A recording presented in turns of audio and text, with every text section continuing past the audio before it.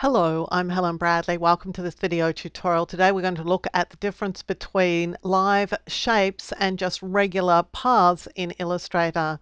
Now this video has come about as a result of a video that I created talking about paths versus compound paths versus shapes. And quite a few people posted as comments in that video asking me what the difference was between a live shape and just a regular path in Illustrator and why you might use one rather than the other. So I thought it was a good idea to have a look at that, and we're going to do that in this video. So let's switch to Illustrator.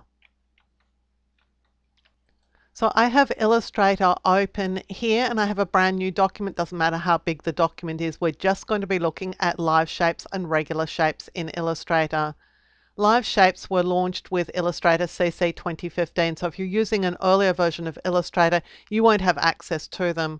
But let's have a look at them. So I'm going to select the rectangle tool. I'm just going to drag out a rectangle here. It has a stroke of 35, so we're seeing quite a decent sized stroke on this. I'm going to select over this shape with the selection tool and Alt or Option drag a duplicate away. Now this one is a live shape here, and I'm going to make this one a regular shape so that we can just see the difference. To turn a live shape into a regular shape, Object, Shape, Expand Shape. So first up, you'll see that there's a difference when we select the shape. So this is a live shape, and you can see that these little sizing handles are actually inside the shape. There's also little widgets here in the inside corners, and we're going to see those in just a minute. Now the regular shape looks quite a bit different. We can see the actual edge of the shape itself. We've got a stroke here. It's over the center of the shape. So if we go to the stroke options here, you'll see that the aligned strokes is to center. So we've got a bit of the stroke on the inside of the shape, a bit on the outside. We've just got the 8 sizing handles and a center point, and that's pretty much it. The benefit of live shapes is these corner widgets. It's pretty much the most important part of them. Using these corner widgets, you can drag in to make rounded corners. In previous versions of Illustrator, you had to set an effect for a shape to get these rounded corners, and you couldn't operate on individual corners. In the new Illustrator CC 2015 and later, you can select over a particular widget, so the widget for this corner only, and I can adjust it to the exclusion of the other corners. So you have the ability to create quite complex shapes from inside Illustrator using live shapes. That said, sometimes people find live shapes just really annoying. And if you're one of those people who finds them particularly annoying, then you're going to have to undo them every time Illustrator creates you one. So you'll have to select over the shape and just choose Object, Shape, Expand Shape. And that turns it into just a regular shape, behaving exactly as it used to do in earlier versions of Illustrator. Now there's a flip side to this. Let me just drag a duplicate of this shape away. If you're opening a document that was created in an earlier version of Illustrator, but you're working in Illustrator CC 2015 or later, then you can convert existing shapes into live shapes.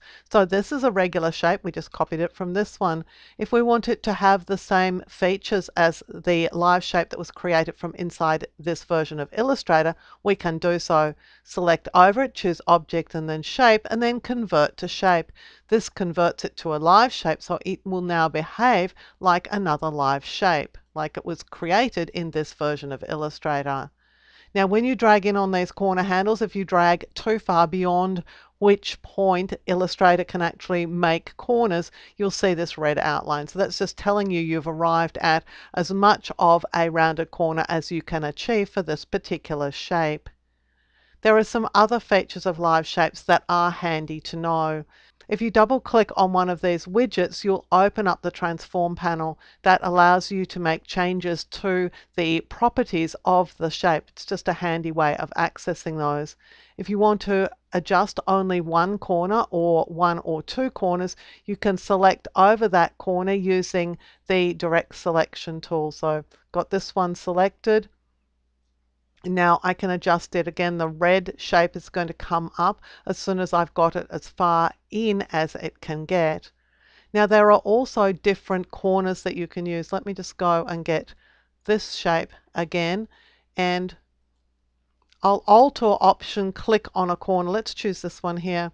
So if I Alt or Option click on this, I change the corner style. Now I'm changing the corner style for all of these corners, although it is possible to do it for individual corners.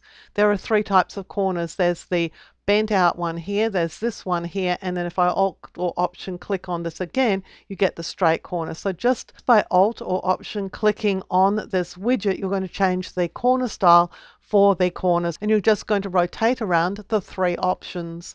Now if you want different corners to have different styles, select over your shape, and up here in the control panel you'll go to shape, because this opens up the shape options.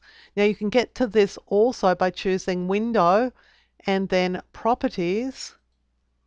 And from the properties panel here, if you click this icon, you'll open up these shape options. And you can see here that this is the current corner for each of the corners. And if you want to disable the link between these, it's actually already disabled. So we could go to this corner and choose a different type of corner. So that's only affecting this one corner. We come down here and choose a different corner for this one here. When you finish with working with live shapes, you may want to just expand your shape. You can do so by clicking Expand Shape. Now that's going to create it as a shape that has anchor points where all of these different corners are. And for each of these anchor points, of course, there's going to be a set of handles. So you can work between these two options. Probably the most annoying part of live shapes happens when you do lines. So let me just drag out a line, and let's go and make a duplicate of that, and we'll convert this line into a regular shape. Object, Shape, Expand Shape. This is what lines used to look like in earlier versions of Illustrator. So you could stretch a line, you could make it a little bit wider, make the stroke wider by just dragging on it. Well, you can't do that with these new live shapes. You only actually get 3 selection points on these new live shapes. And when you drag on this one, you're actually rotating the line. Now that didn't ever happen here with the other one. You can't just rotate it round that way. It just doesn't work that way. If any shape in Illustrator is going to be annoying as a live shape, it's probably going to be lines. So you may want to just think in terms of making your lines into regular shapes whenever you're in Illustrator. But this is really basically the differences between live shapes and regular shapes. You'll be able to tell which is which from the Layers panel, because regular shapes like this one here are called paths. You can see I've got it selected, it's a path. If it's a live shape, it's called by whatever live shape name it is. So there's line, we've got a rectangle over here, that's this one here, and these two are paths. One because we made this into a path, this one we edited it while it was a live shape and then expanded it. Now another one of the live shapes that you might be interested in is the polygon. So let's go to the polygon. I'll drag out a polygon. This one is just a 6-sided figure. When I select over it, you'll see that we've got this corner widget, so we can drag in on the corners or drag out on the corners. There's also a widget here, and this increases or decreases the number of sides. So we can turn a 6-sided figure into a 4-sided figure by just dragging on this widget. If I make it smaller, it can be a 3-sided figure. If we go the other way, we can increase the number of sides. I've got it up to 11 here. The circle or ellipse also has a widget. Let's just make a circle here, and you'll see that there's a widget here. If I drag on this widget, I get to make a arc. So let's just take it out to here. As soon as I do that, this end has a widget as well, so it's sort of added. And so you can create these shapes using these widgets to carve up a circle into a smaller portion. You wouldn't be able to do that with a circle or an ellipse that was created as a path. I hope that this has helped you understand live shapes. They're available in Illustrator CC 2015 and later. If they annoy you, it's very easy to convert them into regular shapes. Just select over them, choose Object, Shape, and Expand Shape. Just be aware that live shapes are what you're going to get by default, and so if you want them to be something else, you're going to have to undo whatever it is that Illustrator has done in making them a live shape. I hope you've enjoyed this video and learned things about Illustrator of which you were previously unaware. If you did enjoy the video, please give it a thumbs up, click the subscribe button and hit that notification bell, and you'll be alerted when new videos are released. Until next time, my name's Helen Bradley. Thank you so much for joining me here on my YouTube channel.